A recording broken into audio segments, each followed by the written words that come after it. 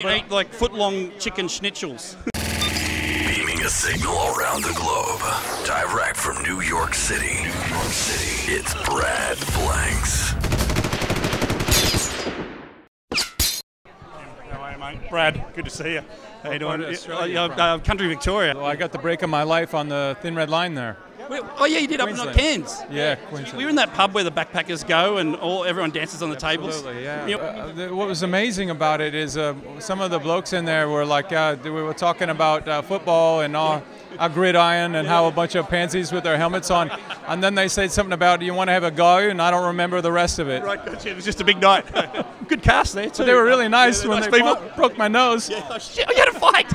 Oh, that's good. Good to hear. Jim Caviezel had a fight in Australia. Yeah. I didn't know what you want to have a go was. Well, so nice. Obviously, that nose got you the role of Jesus. He was so nice when he hit me. Right. Gotcha. Well, at least we've seen you take a beating in this show, person of interest.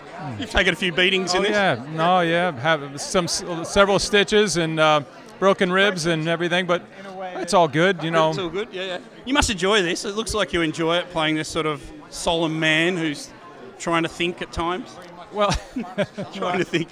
I don't have to do much. I just put my face on in the morning and I'll casually shave and brush my hair back and say a couple lines. I mean, we have brilliant writing. Good writing. So, yeah. So I mean, a lot of what I do is in between the lines anyway, and it's great because, obviously John Nolan and Christopher Nolan, both of them grew up here in the States and England and stuff. So they've got that. Sort of English humor. Right. They have this good humor. Yeah. Down. Well, you seem quite a happy guy considering you.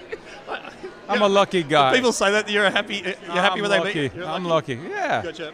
Will the Samaritan get you this other evil computer? It could. It could. Yeah, I think it's not gonna. Might be the Empire Strikes Back here, Gotcha. And sometimes the tree has to be pruned. Yeah, well, maybe too much, and maybe almost to the root.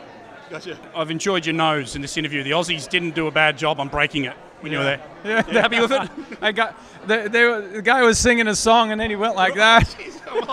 Sorry from Australia to Jim. There you go. Good man.